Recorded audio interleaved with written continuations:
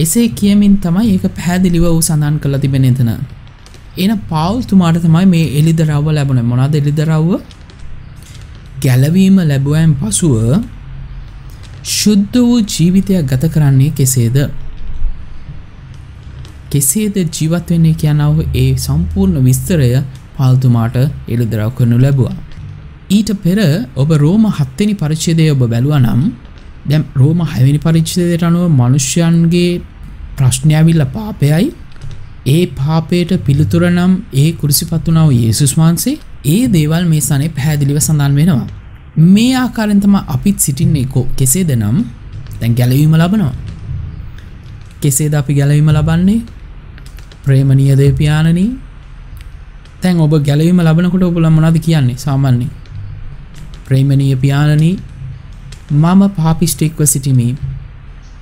මම ඔබට විරුද්ධව පව් කරා. මේ පාපයෙන් නිදහස ලබන පිණිස පියාණනි, ඔබගේ පුත්‍ර වූ යේසුස් ක්‍රිස්තුස් වහන්සේව මා වෙනුවෙන් මේ පොළොව තලයට යවා පූජාවක් ඇටයට උන්වහන්සේව ඒ කුරුසියේ කැප කර උන්වහන්සේගේ ශුද්ධ වූ ලේ මා උදෙසා වගුරුවමින් ඒ තුලින් මගේ පාපයෙන් මට නිදහස දුන්නා. එසේ මම විශ්වාස කරමි. දෙවියන් වහන්සේ ඔව්ව ඒ මරණින් නැගිට්වා කියාත් විශ්වාස කරමි. ඒ දෙවියෝ යේසුස් ක්‍රිස්තුස් වහන්සේව මාගේ එකම ගැලවුම් කරුව ඇටියට පිළිගනිමි. එසේ කියා එක් මිනිසෙක් තම මුඛයෙන් ප්‍රකාශ කරන්නේ නම් ඒ මිනිසයා ගැලවීම ලබන්නේය. දැන් ඔබට තේරෙනවද මේක? ඔව් අදහමින් එකෙනෙහිම ඔහු පාපයෙන් නිදහස ලබන්නේය. දැන් ඒ පාපයෙන් නිදහස ලැබුවායින් පසුව ඊළඟ කාරණේ නැත්නම් ඊළඟ ජීවිතේ මොනවද කියනව දේ තමයි වැදගත්. දැන් පාපයෙන් නිදහස ලැබුවා. දැන් ඊළඟට මම නිර්හාර වෙමු, අරක කරමු. දැන් මනුෂ්‍යයන් ඇවිල්ලා අරක කරමු, මේක කරමු, මේ විදියට කරමු. මේ ආකාරයෙන් ක්‍රියාවන් පස්සේ උදවනවා. මනුෂ්‍යයට කෙසේද නම් ඔව් ක්‍රියාවන් කරන්න තමයි ඔව් පෙළඹෙන්නේ. එනම් ක්‍රියාවන් තුලින් මනුෂ්‍යයා ගැලවීම ලැබුවේ නැහැ. මනුෂ්‍යයා යේසුස් වහන්සේව පිළිගත්තා වූ නිසා ඒ තුලින් තමයි ඔහු ගැලවීම ලැබුවේ. මේක තමයි රෝම 7 වෙනි පරිච්ඡේදයේ සඳහන් වී තිබෙන්නේ. ඔබ වෙන කොහෙවත් යන්න අවශ්‍ය නැහැ. නොකඩවා යේසුස් වහන්සේව විශ්වාස කරන්න. ඔබ ඒ දේ අදහන්ට ඔබට එළිදරව් දෙනු ලැබේ. එළිදරව් ඒ බොහෝසෙයින් ඔබට දෙන විට එවිට යේසුස් වහන්සේ ගැන තව ඔබ ගැඹුරින් දැනගන්න යනවා. යේසුස් වහන්සේව තව දුරටත් ඔබ දැනගයි. ඔබ යාකරින් දැනගන්න ඔබ තුලට තව එළිදරව් වෙයි. ඒ වගේම ශුද්ධාත්ම වහන්සේ ඔබ තුල බලවත් ලෙස ක්‍රියා කරයි. ඒ ශුද්ධාත්ම වහන්සේගේ බලය කරනකොටගෙන මේ කිතුණු ජීවිත ජයග්‍රාහී ලෙස ඔබට ගත කළ හැකිය. ඒක ඔබට තේරුණාද? දැන් මනුෂ්‍යයා විසින් ඒ කියන්නේ මේ පාපයෙන් මනුෂ්‍යයා විසින් ඔහුගේ බලයෙන් නිදහස ලබා ගන්නට බැරුව ගිය බැවින් දැන් දෙවියන් වහන්සේ මනුෂ්‍යව දෙසා මේ සියල්ලම කර අවසන් කොට කොයි ආකාරයෙන්ද මේ කිතුණු ජීවිතයේ ජීවත් වෙන්නේ? මේක තමයි ප්‍රශ්නය කිතුණුවන්ට. ඒ කියන්නේ මහත් වූ ප්‍රශ්නය කුමක්ද නම් කෙසේද මේ කිතුණු ජීවිතය ගත කරන්නේ? අපි ක්‍රියාවන් කරනවාද? නැත්නම් යේසුස් ක්‍රිස්තුස් වහන්සේව විශ්වාස කරනවාද? යේසුස් වහන්සේව විශ්වාස කිරීමෙන් මනුෂ්‍යයන්ට තරම් ප්‍රීතියක් නැහැ. මන්දිකත උන්ට හැම වෙලාවෙම මොනවා හරි කරන්න ඕනේ. දැන් මනුෂ්‍යයට තිබෙනා වූ පුරුද්දක් තමයි මොනවා හරි කරන්න ඕනේ. ඔබට තේරෙනවද? ඒ මොනවා හරි කරන්න ඕනේ කියලා යම් කැමැත්තක්. නමුත් දෙවියන් වහන්සේ මොනවද කියන්නේ? නුඹ කිසිම දෙයක් කරන්න අවශ්‍ය නැහැ. නුඹ මොනවත් කරන්න අවශ්‍ය නැහැ. ඇයි? මන්දිකත ඔබ තුල පාපය තිබෙනවා. ඔබ තුල මේ පාපයේ ස්වභාවය තිබෙන බැවින් දෙවියන් වහන්සේ කැමති ආකාරයෙන් ජීවත් වෙන්න ඔබට බෑ. ඒකට මොනවද නම් ශුද්ධාත්ම වහන්සේ ඔබ තුලට පැමිණ උන්වහන්සේ මඟ පෙන්වලා ඒ අනුව ජීවත් වෙන්න ඕනේ. ඒ හැර ඔබගේ ස්ව බලයෙන් ඔබට ජීවත් වෙන්න බෑ. ඒ සත්‍යතාවය ඔබ දැනගෙන යේසුස් වහන්සේ කොයි ආකාරයෙන්ද මාව ඒ ස්ථානයෙන් මාව ගැලවීම ලැබුවේ කියන අවදේ දැනගෙන නිතරම අපි මේ දේවල් ප්‍රකාශ කරමින් සිහි කරමින් උන්වහන්සේගේ නාමය මහිමයටපත් කරමින් උන්වහන්සේ කරව ඒ යහපත් ක්‍රියා අපි මුඛයෙන් ප්‍රකාශ කරමින් උන්වහන්සේ මහිමයටපත් කර නිතරම අපි මහිමයටපත් කරන්නට යුතුව තිබෙනවා. අදහන්න ඕනේ උන්වහන්සේ මහිමයටපත් කරමින් නිතරම වගේ උන්වහන්සේ මහිමයටපත් කරමින් උන්වහන්සේ කරව මහත් වූ දේ උදෙසා උන්වහන්සේ මහිමයටපත් කළ යුතුව තිබෙනවා. මේ දේ තමයි බලාපොරොත්තු වෙන්නේ ඔබගෙන්. එනම් මේ ප්‍රශ්නය කෙසේද නම් බොහෝ කිතුණුවන් මේ ප්‍රශ්නයෙන් ඔවුන් ජීවත් වෙනවා. මොනවාද ප්‍රශ්නේ? ඔවුන් ගැලවීම ලැබලා තිබෙනවා. ඔවුන් ගැලවීම ලැබලා තිබෙනවා. ඔවුන් ක්‍රිස්තුස් වහන්සේව පිළිගත්තා. ගැලවීම ලැබුවා. නමුත් ගැලවීම ලැබුවායින් පසුව කෙසේද ජීවත් වෙන්නේ කියනා වූ දැනුම නැති කමින් ඔවුන් සිටිනවා. ඒකට හේතුව කුමක්ද? රෝම 6 වෙනි පරිච්ඡේදය ඔවුන් හරියට දන්නේ නැහැ. රෝම 6 වෙනි පරිච්ඡේදය ඔවුන් දන්නේ නැහැ. රෝම 6 කොයි ආකාරයෙන්ද ප්‍රකාශ කර තිබෙන්නේ නම් යේසුස් ක්‍රිස්තුස් වහන්සේ තුලින් බෞතිස්ම ලැබුවා අප සියල්ලෝම උන්වහන්සේගේ මරණය තුලින් බෞතිස්ම ලැබූ බව නොදැනුවත්ව සිටින්නහුද? එනම් ශුද්ධාත්ම වහන්සේ මේ ස්ථානයේ ප්‍රශ්නයක් අසනවා. කෙසේද නම් ඔබ නොදැනුවත්ව සිටිනවද? ඔබ නොදැනුවත්වද සිටින්නේ? දැන් ක්‍රිස්තුස් යේසුස් වහන්සේ තුලින් බෞතිස්ම ලැබුවා අපි සියල්ලෝම උන්වහන්සේගේ මරණය තුලින් බෞතිස්ම ලැබූ බව නොදැන සිටින්නවද? එහෙනම් මෙතන මොනවද කියා තිබෙන්නේ? ඔබ ක්‍රිස්තුස් යේසුස් වහන්සේව පිළිගත්තා. ඒ පිළිගත්තා මොහොතේ උන්වහන්සේ සමග සම්බන්ධ වුණා. ඒ කියන්නේ බෞතිස්ම ලැබුවා. උන්වහන්සේත් සමග කුරුසිපත් වුණා. උන්වහන්සේත් සමග මැරුණා. උන්වහන්සේත් සමගම තැන්පත් කරනුත් ලැබුවා. උන්වහන්සේත් සමග නැවත නැගිටවනු ලැබුවා. දැන් උන්වහන්සේ තුලින් ඔබ ජීවත්ව සිටිනවා. දැන් බොහෝ සභාවන් වල මොනවද වෙන්නේ නම් මේ බෞතිස්ම කියනා වූ වචනය ඔවුන්ට ඇසුණු විගසම ඔවුන් තේරුම් ගන්නේ මේ වතුර බෞතිස්මය කියනා වූ දේ තමයි. දැන් බොහෝ දෙනෙක් කියන්නේ මොනවද? මෙතන කියන්නේ මේ වතුර බෞතිස්මය තමයි. මේ මම වතුරෙන් බෞතිස්ම අරන් ඉවරයි. එසේ තමයි බොහෝ අය විශ්වාස කරගෙන ඉන්නේ. ඒ කියන්නේ දේව වචනේ වැරදි ආකාරයෙන් වටහාගෙන ඒ වචනයෙන් පැහැදිලිව සත්‍යතාවය මොනවද කියන්නේ කියලා දන්නේ නැතුව දැන් බෞතිස්ම කියලා මේ ස්ථානයේ සඳහන් වෙන්නේ යේසුස් වහන්සේ සමග සම්පූර්ණයෙන්ම ගෙලීම. ඒ කියන්නේ යේසුස් වහන්සේ තුලට ගිල්වීම. නමුත් අපි ඒක තේරුම් ගන්නේ කොයි ආකාරයෙන්ද? මම දැන් වතුර බෞතිස්ම ගත්තා. ඒකෙන්ද මේ දේ මට අවශ්‍ය නැහැ. මින් ඉදිරියට මට වෙන දෙයක් අවශ්‍ය නැහැ. දැන් ඒ ආකාරයෙන් සිටින දැන් 6 වෙනි පරිච්ඡේදයේ තිබුණා ඔය එලිතරව කිසිවක් ඔහු තුලට යන්නේ නැහැ. ඔබට මේ දේ තේරුණාද? එහෙනම් තව දුරටත් වැඩි දුරටත් ඔබ පාපයන් කරමින් නැවත පහු කරමින් වේදනාව පිට වේදනාව විඳමින් ඒ කිතුණු ජීවිතය ගත කරමින් සිටිනවා. ඒකට හේතුව කුමක්ද? ඔවුන් බෞතිස්ම ලැබුවේ කොයි ආකාරයෙන්ද? වතුර බෞතිස්මය ඔවුන් ලබා ගත්තා. නමුත් ඇත්තටම මොනවද වෙන්න ඕනේ නම් ඒක ඇවිල්ලා යේසුස් වහන්සේගේ ශරීරය තුලට බෞතිස්මය ඇදහිල්ල කරනකොටගෙන යේසුස් වහන්සේගේ ශරීරය තුලට ගිල්වීම තමයි මේ බෞතිස්මය. මේ දේ ඔබ නොදැනුවත්ව සිටිනවද? දැන් ප්‍රශ්නේ මෙතන අසනව ප්‍රශ්නේ බලන්න. ක්‍රිස්තුස් යේසුස් වහන්සේ තුලින් බෞතිස්ම ලැබුවව අපි සියල්ලෝම උන්වහන්සේගේ මරණය තුලින් බෞතිස්ම ලැබූ බව නොදැනුවත්ව සිටිනවද? එන බලන්න බයිබලයේම මේ සම්බන්ධයෙන් ප්‍රශ්න අසනවා. මනුෂ්‍යයා මේක ඔබ දැනගෙන ඔබ දන්නේ නැද්ද? ඔබට මේ බෞතිස්මය සිදු වුණ බව ඔබ දන්නේ නැතුවද ඉන්නේ? ක්‍රිස්තුස් වහන්සේගේ ශරීරයත් සමග සම්බන්ධ වුණ බව ඔබ දන්නේ නැතුව ඉන්නවද? ක්‍රිස්තුස් වහන්සේගේ මරණයත් එක්ක එක්ුණ බව ඔබ දන්නේ නැතුවද ඉන්නේ?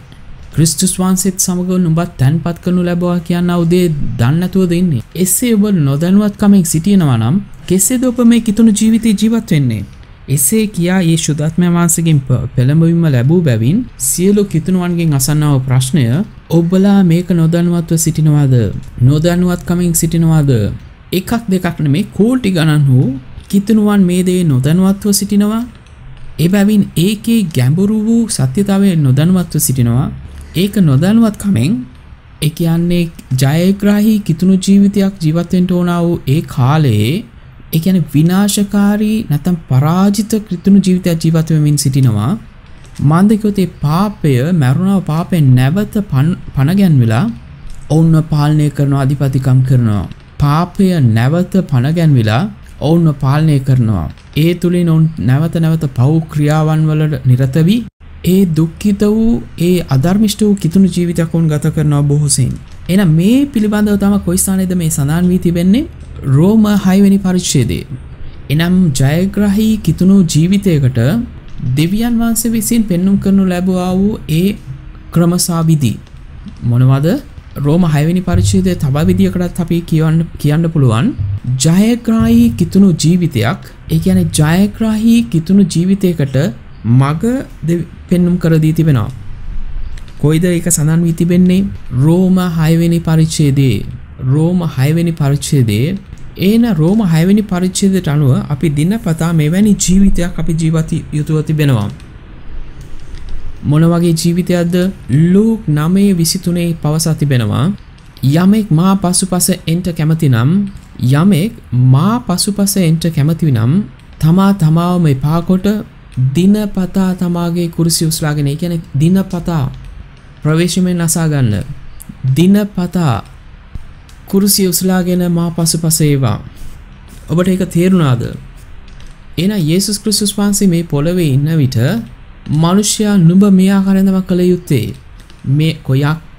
මේ ආකාරයෙන් තමයි නුඹ මා සමග ජීවත් විය යුත්තේ.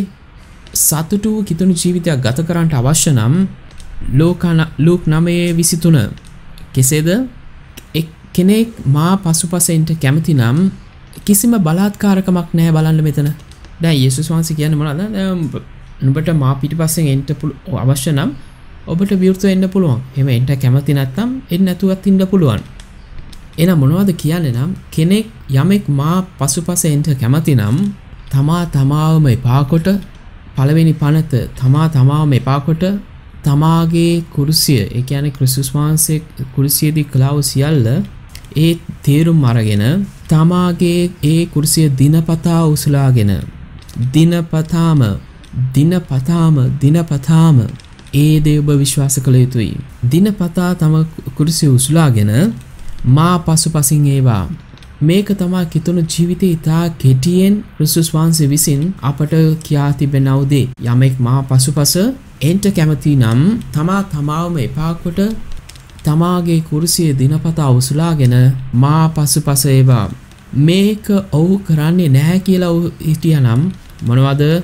ලූක් 9:23 සඳහන් ආකාරයට මේක මං කරන්නේ නැහැ කියලා යමෙක් කියනවා නම් යේසුස් නෙමෙයි වෙන කවුරු කිව්වත් මට මොකෝ. ලූක් 9:23 මම කරන්නේ නැහැ. යමෙක් කෙසේ කියනවා නම් ලූක් 16:27 කියන ආකාරයට නුඹ මාගේ ගෝලයෙක් හැටියට සිටින්න සුදුසුකමක් නැහැ. නුඹ මාගේ ගෝලයෙක් වෙන්න බෑ. එනම් වචන දෙකකින්ම ඒ කිතුණුකම ඒ ස්ථානින් වසා දැමුවා. උන්වහන්සේ මේ පොළොවේ සිටින කාලේ වචන දෙකයි. Luke 9:23 Luke 16:27. නුඹ ලූක් 9:23 කළ යුතුයි. එසේ නොකරන්නේ කියලා ඔබ තීරණය කරා නම් නුඹ මට ගෝලයෙක් හැටියට සිටින්න බෑ කියලා මේ වචනේ පැහැදිලිව සඳහන් වෙනවා. එනම් 6 වෙනි පරිච්ඡේදයේ මේ විස්තරාත්මකව සඳහන් වී තිබෙනවා. කොයිද? ඒ කියන්නේ කුරුසියේ කුමක්ද සිදු වුනේ? මේ දේවල් විස්තරාත්මකව කොයිද සඳහන් වී තිබෙන්නේ? රෝම 6 වෙනි පරිච්ඡේදයේ. එන රෝම 6 වෙනි පරිච්ඡේදයේ මම අනුගමනය කරන්නේ නැහැ. එසේ කී දෙනෙක් අපි ඉන්නවද? බොහෝ කිතුණුවන් අද ජීවත් වෙනවා. රෝම 6 කියලා කියන අපෝ ඒක එන ප්‍රශ්නයක්. ඒකෙන්ද මම ඒක කියවන්ට යන්නේ නැහැ, දැනගන්න යන්නෙත් නැහැ.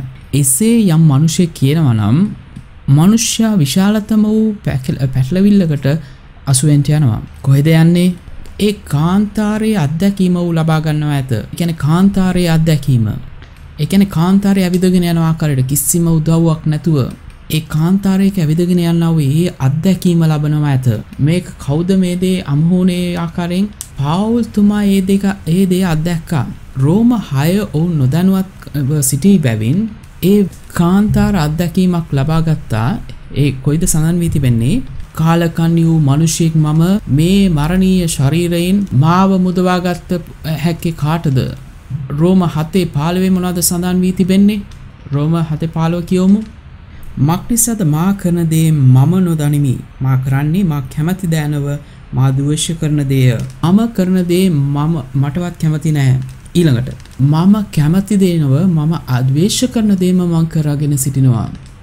එන ඒ කියන්නේ මම සමහරක් දේවල් මම කරනවා ඒක බැලුවොත් ඒ දේ කරන්න මට කිසිම කැමැත්තක් නැහැ. නමුත් මම ඒක කරනවා.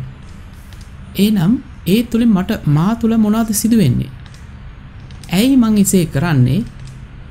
මම ප්‍රිය කරන එක කරන්න බැරුව තිබෙනවා.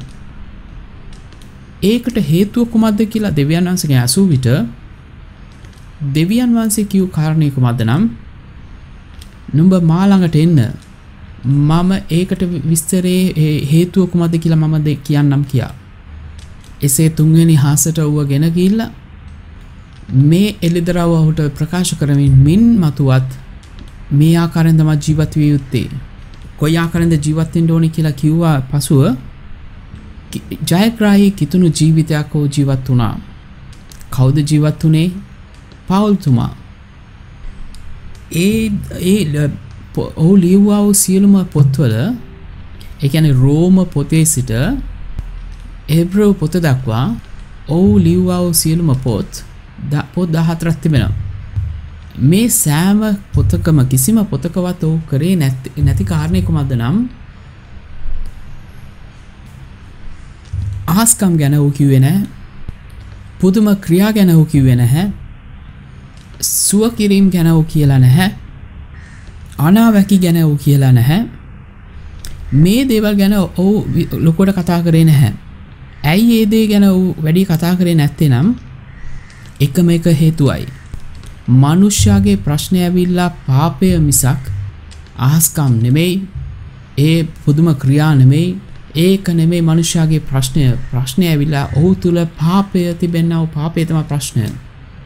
යක්ෂයා ඔහු තුල සිටිනවා. කී දෙනෙකුට ඒක දන්නවද? මනුෂ්‍යයා තුල යක්ෂයා ඉන්නවා. ඒ අශුද්ධ ආත්මය, ඒ සාතාන්ගේ ස්වභාවය, ඒ මනුෂ්‍යයා තුල ඒ ආත්මය තිබෙන බැවින් මනුෂ්‍යයා විසින් ඒ පාපේ නිතා ලේසියෙන් මිදීම ලබා ගන්නට බෑ. එනම ඒකට සැබෑ වූ පිළිතුර නිදහස නම් යේසුස් ක්‍රිස්තුස් වහන්සේ. ඒ දේවල් සියල්ලම උන්වහන්සේ කුරුසියේ කර අවසන් කරා. ඒ සම්බන්ධව තමයි මේ මුළු විස්තරයක්ම කොයිද සඳහන් වී තිබෙන්නේ? මේ රෝම පොතේ සිට හෙබ්‍රව දක්වා තිබෙනව සෑම පණිවිඩයකින්ම සඳහන් වී තිබෙනවා. නමුත් විශේෂයෙන්ම රෝම 6, 7, 8 වැනි පරිච්ඡේදවල මේ දේ ගැන ඉතා දීර්ඝ ලෙස විග්‍රහ කරලා තිබෙනවා. එන ඔබ කුමක්ද කළ යුතුව තිබෙන්නේ නම් රෝම 6, 7, 8 මේ පොත්වල දැන් මේකේ තිබෙනව සාරාංශයන් මේ ඉගැන්වීම කටයුතු අවසන් වුණා පස්සේ ඔබලාට ඒ කෙටි සටහන් දෙනවා. ඉන්පසු මම ඔබට පොතක් දෙනවා. රෝම 6 පිළිබඳව පොතක් තිබෙනවා. ඒ වගේම රෝම 7 ගැන පොතක් තිබෙනවා. ඒ වගේම රෝම 8 වෙනි පරිච්ඡේදය පිළිබඳවත් පොතක් තිබෙනවා. මේ හැම එකකටම පැහැදිලි කිරීමක් නැත්නම් විග්‍රහ කරලා බලන්න වෙලාව මදි බැවින් වචන ගානේ විග්‍රහ කරලා තිබෙනවා පොතේ. දැන් මේක ඇවිල්ලා මුදලට විකුණන්නට නම් මේක වැඩි මුදලකට තේරුණාද? බොහෝ මුදල් මේකට යට කරන්න ඕනව තිබෙනවා. සමහර කට්ටිය ගාව සල්ලි තිබෙන්න පුළුවන්, සමහර කට්ටිය ගාව සල්ලි නැති වෙන්න පුළුවන්. එබැවින් මේක නොමිලේ දෙන එක කොතරම්දෝ යහපත් කියලා සිතලා අපි මේ වගේ සම්මේලනයක් පවත්වලා උගන්වලා ඊට පස්සේ මේක දෙන්න අපි තීරණය කරලා තිබෙනවා. ඔබ සැබවින්ම මේක විස්තරාත්මකව තවදුරටත් ඉගෙන ගන්නට නම් මේ පොතේ සඳහන් සෑම වචනයක්, සෑම පරිච්ඡේදයක්, සෑම පදයක් ගානේ විස්තර කරලා තිබෙනවා. ඒක ඉගෙනගෙන මෙනෙහි කරමින් නිතරම වගේ කියවලා මෙනෙහි කළා ක්‍රිස්තුස් වහන්සේ තුල තව වර්ධනය වෙලා ශුද්ධාත්මය වහන්සේගේ බලය ඔබ අත්දකින්න පුළුවන් කියා. ඒ බැවින් තමයි අපි මේ දේවල් දැනගන්න පිණිස තමයි මේ සම්මේලන පවත්වලා මේ පොත් නොමිලේ දෙන්න තීරණය කරේ. මේ නම් වලින් පොත් ඔබ දකින්නේ නැහැ වෙන කොහෙවත්. මේ නමින් වෙන පොත් කොහෙවත් නැහැ. මේ වගේ විස්තරත් නැහැ. ඔබ මේ විස්තර නැවත හොඳට කියවලා දැනගන්න එලිදරව් ඔබට දෙනු ලැබෙයි. තේරුණාද? ඒ දේ ඔබේ හදවතේ තියාගන්න ඕන. කෙසේද නම් දැන් අපි උගන්වන දේ දැන් කවුරු හරි කාට හරි මේක තාම ලැබුණ නැහැ කියලා ඔබ කියනවා නම් ඔබ නිදහසේ ඔබ ඇවිල්ලා ඕන වෙලාවක ඇවිල්ලා මේ දේ ලබා ගන්නට පුළුවන්. තේරුණාද? මින් මතුව අපිට මේ වැනි අවස්ථාවක් ලැබෙන්නේ නැහැ. දැන් ඔබ ලබාගෙන යනවා. නැවත වාරයක් අපි මේ වගේ සම්මේලනයක් පවත්වනකොට තමයි ඒ පොත ලබා ගන්නට පුළුවන් කමක් ලැබෙන්නේ. එහෙනම් ඔබ වැඩියෙන් මේ දේ ඔබ තේරුම් ගන්නව ලබා ගන්න ඕනේ. ඒ වගේම YouTube channel එකට ඔබ යන්න පුළුවන්.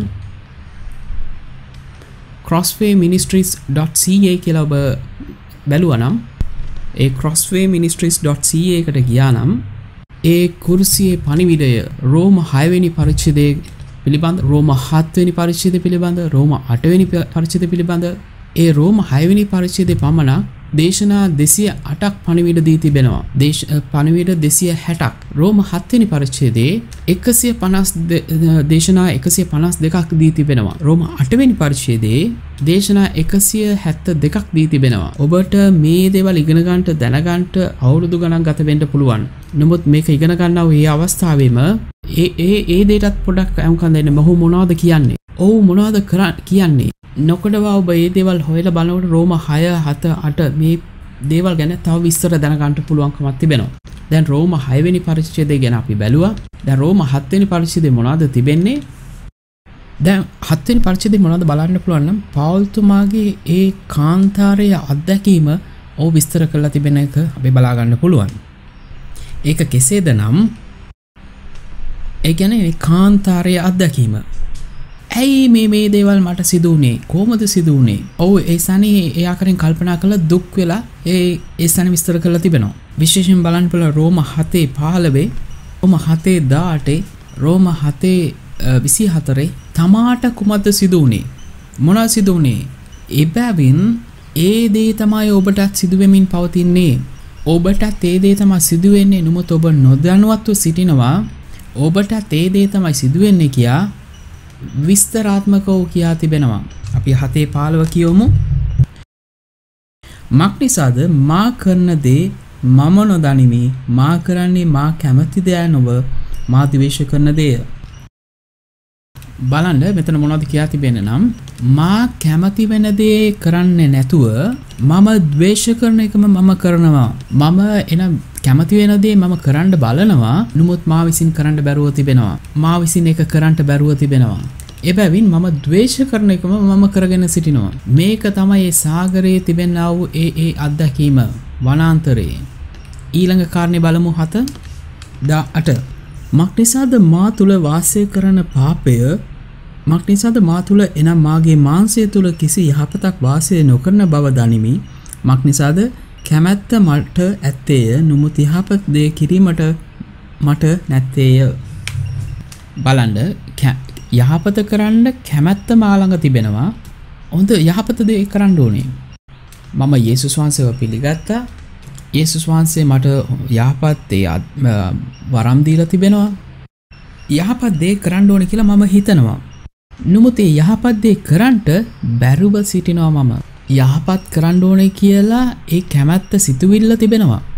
නමුත් ඒක ක්‍රියාවේ යෙදවීම ඒක මා ළඟ නැහැ. මේක තමයි රෝම 7 වෙනි පරිච්ඡේදයේ අත්දැකීම.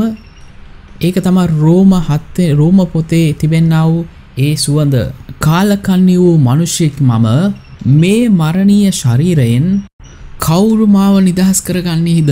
බලන්න අරක නිදහස් කරයි මේක නිදහස් කරයි කියලා මේ සනේ ඕ කියන්නේ නැහැ. එක් මිනිසෙක් විසින් පමණයි මාට නිදහස් කරන්න පුළුවන්. එනනම් මේ කවුදයා කොයිද ඉන්නේ කියා දැන් ස්වර්ගයේ දෙස බලලා ඌ එසේ යාත්නා කරලා තිබෙනවා. එවිට තමයි ඌට හඬක් ඇසෙන්නේ මම තමයි ඒ. යේසුස් ක්‍රිස්තුස් වහන්සේ එසේ පවසමින් උන්වහන්සේ පැමිණ ඌව කැඳවගෙන ගොස් මේ එළිදරව් ඌට දෙනු ලැබුවා කියලා වචනේ සඳහන් වෙනවා. ඒ එළිදරව් තුලින් ඔහු පමණක් නෙමෙයි ලෝකයේ සිටිනා වූ සියලුම කිතුණුවන් ජයග්‍රාහී කිතුණු ජීවිතයක් ගත කරන්න ඕනේ කියා දෙවියන් වහන්සේගේ අරමුණව තිබෙනවා. එහෙනම් බලන්න මෙතන යෝහාන් 10:10 අපි බලමු. සොරා එන්නේ සොරකම් කරන්නටත් කොල්ල කන්ටත් මිසක් වෙන කිසිම දෙයකට ඔවුන් නායන්නේය. සොරා එන්නේ සොරකම් කරන්නටත් කොල්ල කණ්ඩත්ය ඒ අරෙන්ඩ වෙන එකකටත් ඔවුන් නොයන්නේය.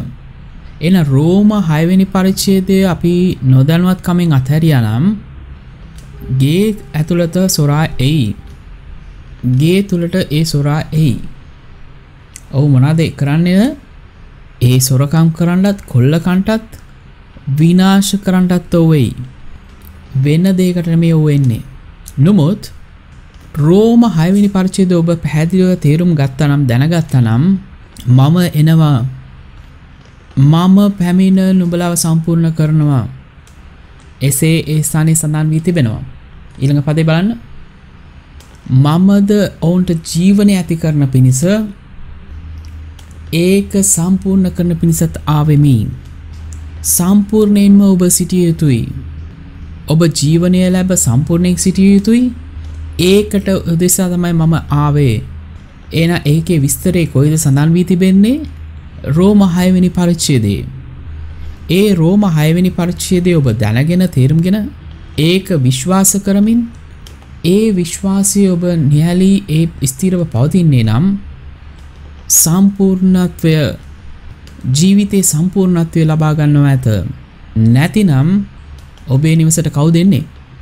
සොරා එයි.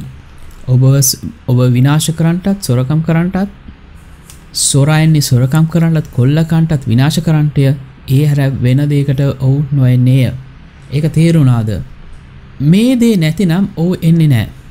එක්කෝ යේසුස් වහන්සේ එක්කෝ සාතන්. ඒ දෙක අතරතුර වෙන මොනවත්ම නැහැ. එක්කෝ යේසුස් එක්කෝ සාතන්. එන ඔබ පැහැදිලිව ඔබ තේරුම් අරගෙන මේ දෙයින් බලවත් විය යුතුව තිබෙනවා. තේරුණාද?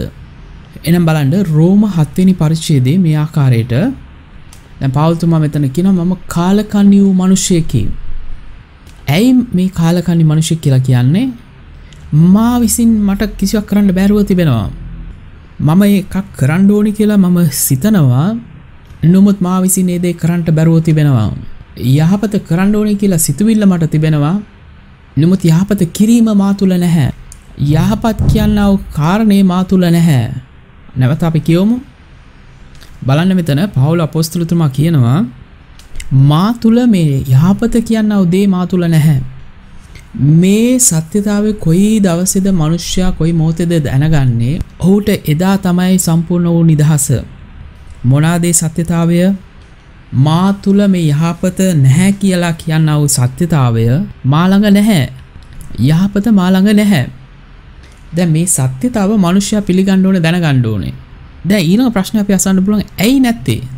ඇයි නැත්තේ නම් මා තුල පාපය තිබෙනවා. දැන් මේ පාපය මේ කිතුණුවන් කොයි ආකාරයෙන්ද අරන් තිබෙන්නේ? පාපේ ක්‍රියා කියලා ගත්තා තේරුම් ගත්තා මිසක් ඒ පාපයේ ස්වභාවය කියනවා දේ ඔවුන් තේරුම් ගත්තේ නැහැ. බෞතිස්මය ඇවිල්ලා ඔවුන් ඒ වතුර බෞතිස්මය ගැන පමණයි තේරුම් ගත්තේ මිසක් ශරීරයේ ඒ කියන්නේ යේසුස් වහන්සේගේ ශරීරය තුලින් වූ බෞතිස්මය කියනවා දේ තේරුම් ගත්තේ නැහැ.